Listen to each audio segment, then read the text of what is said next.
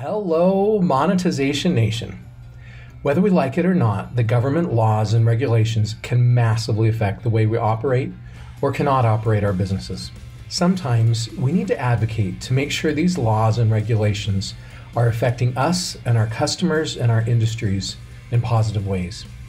As we advocate or do anything in life, conflicts of interest may arise.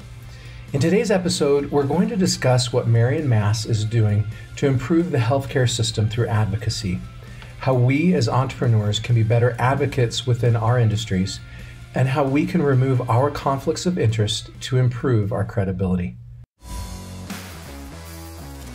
Tectonic shifts are constantly transforming the earth and business, causing destruction and huge growth opportunities.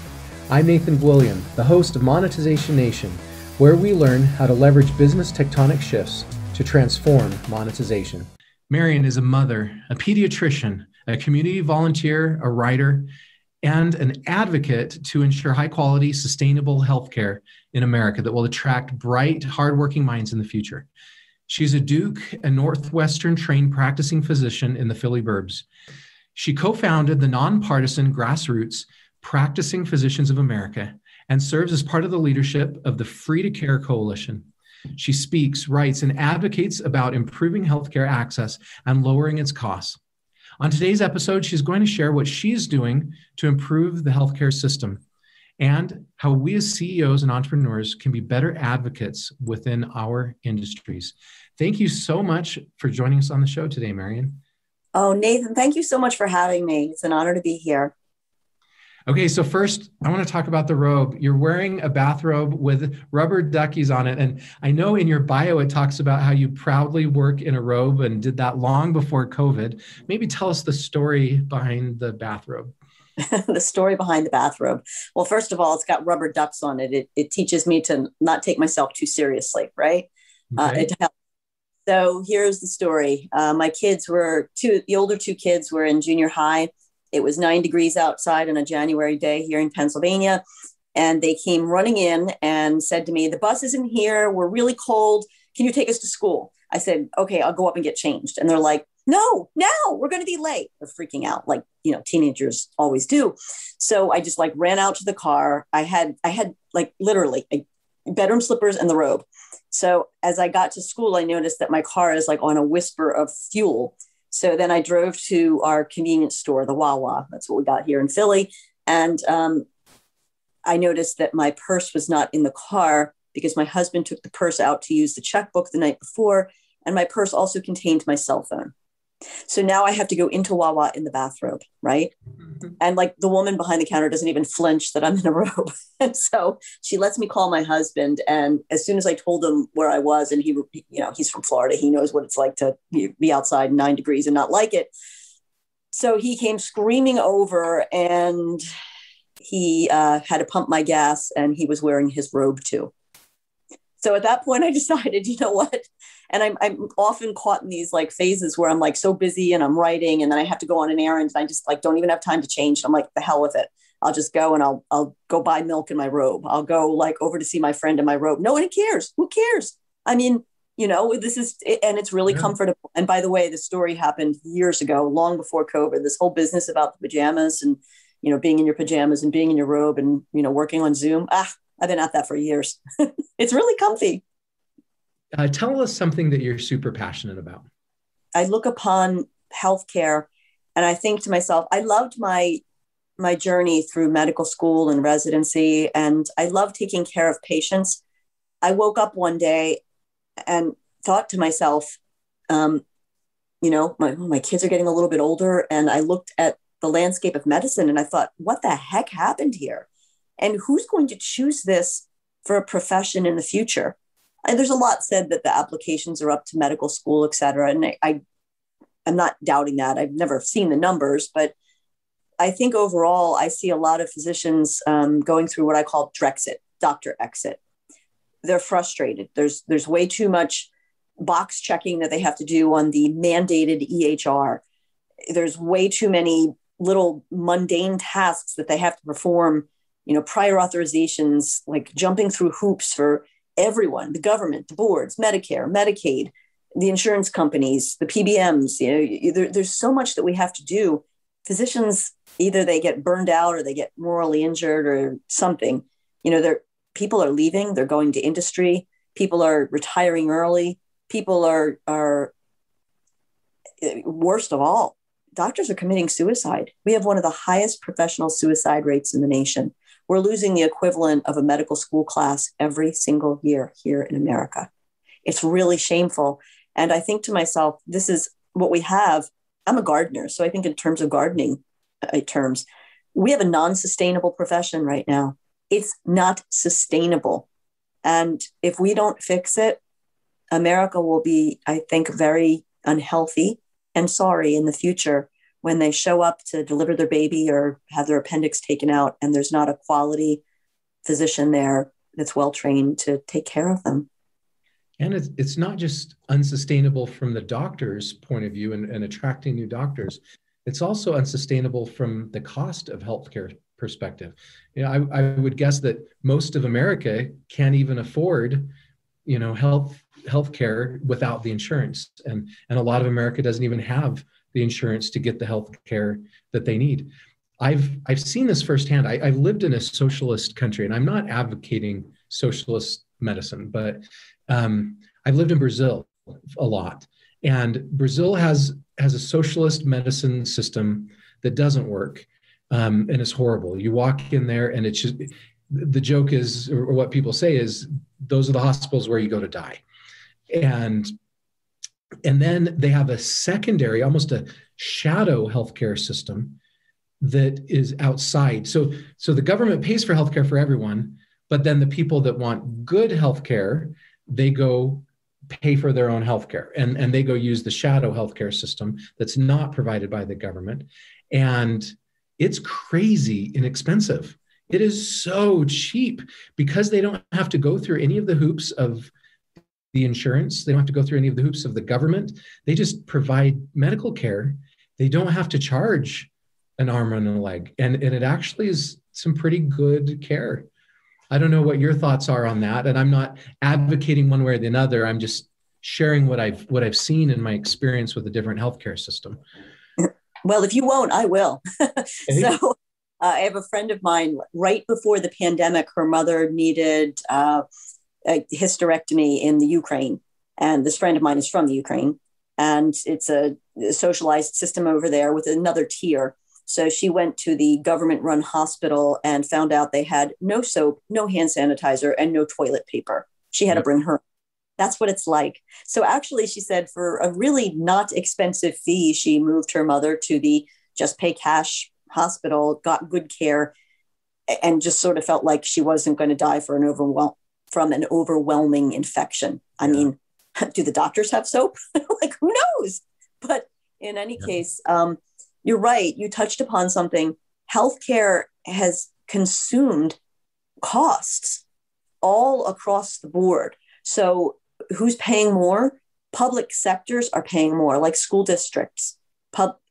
Employers are paying more because our healthcare insurance is tied to costs. And really, I don't even like to call it, or I shouldn't call it healthcare insurance, because it's not insurance. It's simply a very expensive third-party middleman, whether it one of the BUCAs, which is the word I say for Blue Cross, United, Cigna, Aetna, and Humana, or it's Medicare and Medicaid. They are large, obstructive middlemen. And I'm not advocating that we get rid of the government-assisted healthcare, but news to all Americans. Medicare Advantage is run by those big insurance companies. So is Medicaid. All of the pharmacy benefits in Medicare, they're run by the PBMs that are now tied to the big insurance companies. So you may think you're getting like the government take over, but it just means that those big insurance companies are the ones that are going to run everything. They're obstructive and they're costly. So what percentage, I think it's up to, we say 20% of our GDP is now getting tied up by healthcare. But if you really take the numbers apart, I'm so lucky to say he's my friend. We text once in a while, we talk occasionally, but Dr. Marty McCary, a professor from Hopkins, a transplant surgeon, has written an amazing book on the cost of healthcare called The Price We Pay. And he did a really incredible USA Today article. I think it was about a year and a half ago. And like what he did was he broke down all the numbers. So if you take out, what we're paying in taxes for Medicare taxes and, portions that we're paying for Medicare Advantage insurance and portions that we're paying out of pocket, our co-pays, our the things that we pay at the pharmacy counter, all the rest of that stuff, we're actually really spending more like half of all of America's money is just running into healthcare. And it's incredibly wasteful because there's a lot of people at the top. I call them the paper pushers, the bean counters. It's these very expensive middlemen that are like, they're siphoning out your pocket.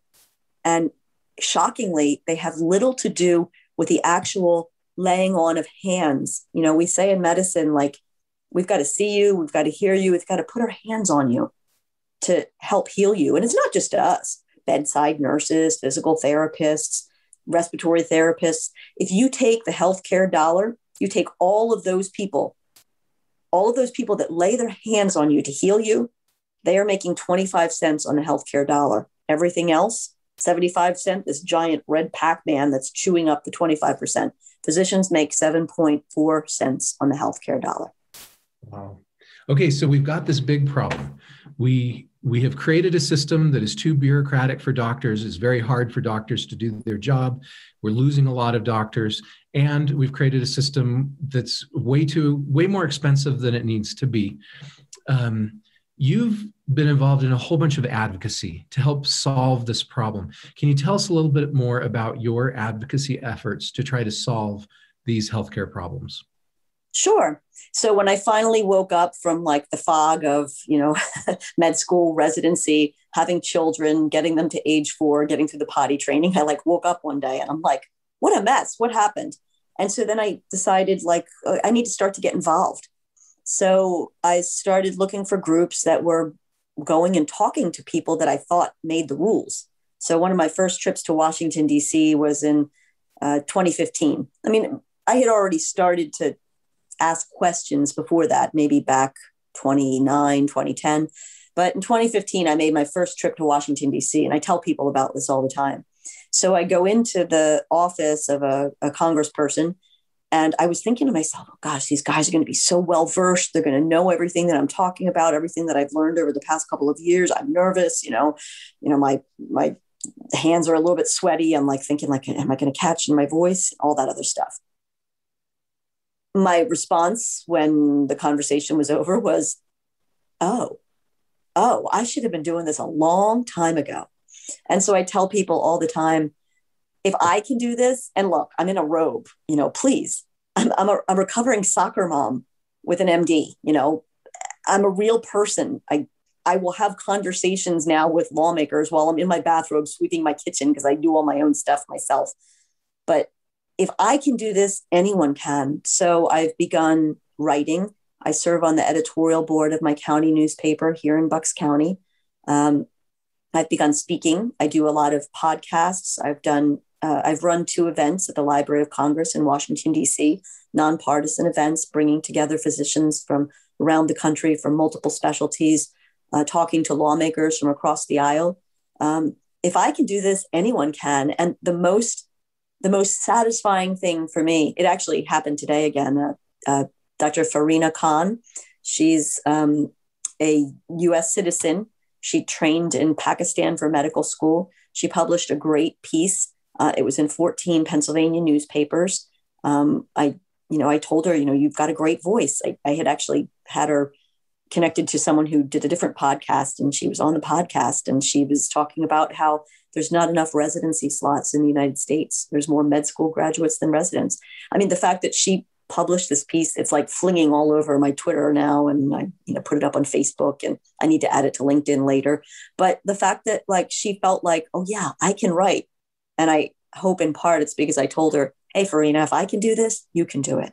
So I think finding your voice with speaking, with writing, with speaking to people that can change policy at the state level, at the national level, at the community level.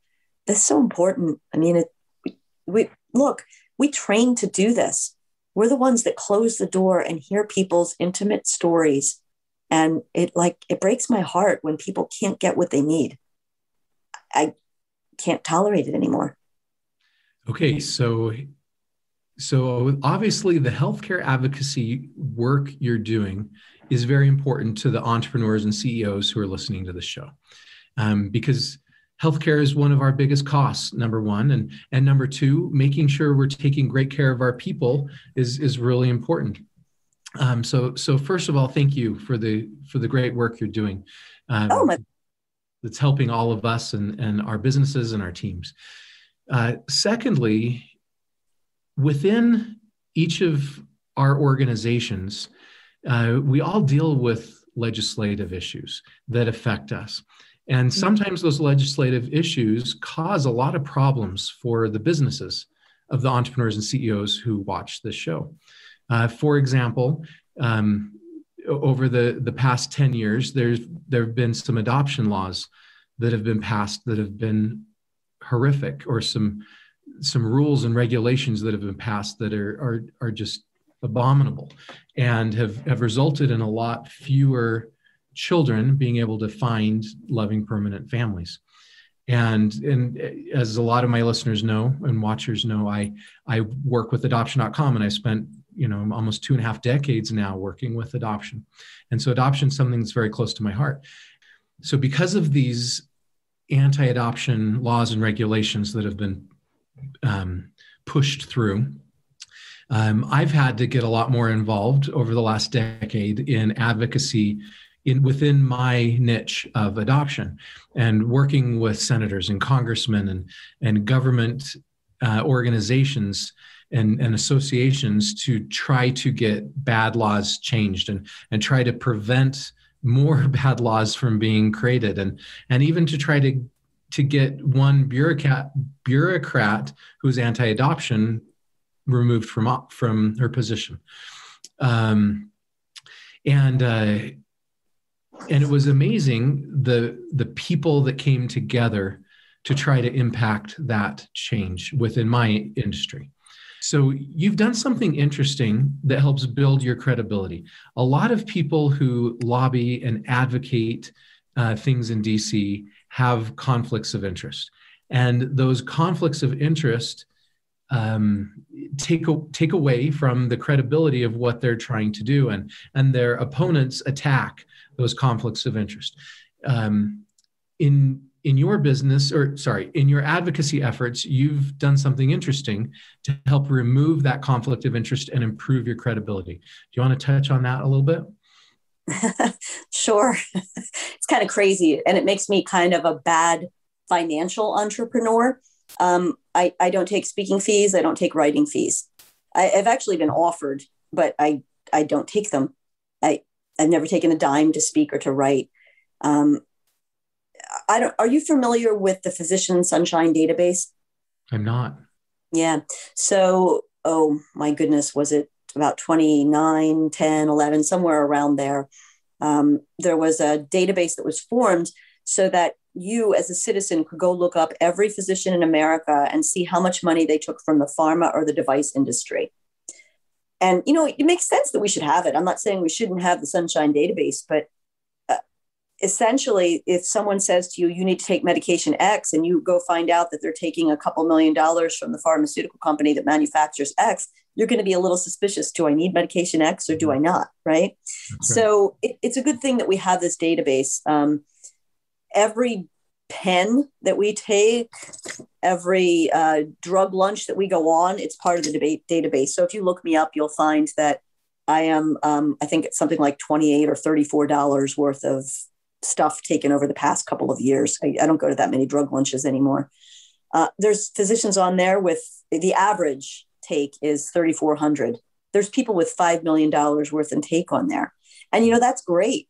But I think it also applies to other things. I know physicians that give lectures. I know physicians that give lectures on just what we're talking about, the cost of healthcare, the physicians that give lectures on burnout, physicians that give lectures on all kinds of things. They take speaking fees. And I'm not saying that I suppose it's fine if they choose that they're going to take the speaking fees. But I think as soon as you get paid by someone, a university, a hospital, an insurance company, Lord knows who, what, as soon as you open up your mouth to take a speaking fee, then doesn't it kind of make it sort of the suspect the same way that a doctor would be suspect by taking fees from pharma? Yeah. I mean, there's think tanks, same thing, and happening across the aisle, I might add. There's a group called the Brookings Institution. If you start paying attention to the Brookings Institution, it looks to me like there's a lot of insurance money flying into the Brookings Institution, and they're starting to have discussions about surprise medical billing, which, surprise medical billing is really the result of us having networks that the insurance companies artificially created.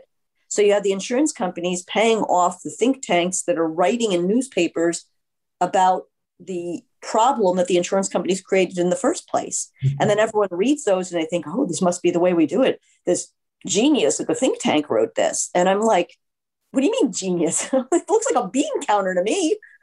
Terrible for me to say, sorry. But yeah. I think the fact that I don't take speaking fees, and I know others like me that don't, I think that means something. I mean, maybe we should have a database where our speaking fees are right up front and personal. And by the way, our stock options and our conflicts of interest.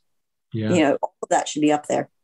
I love that. And in business today, credibility marketing is one of the biggest tectonic shifts that entrepreneurs and CEOs are dealing with. And we have to find much more credible ways to communicate with our customers and potential customers.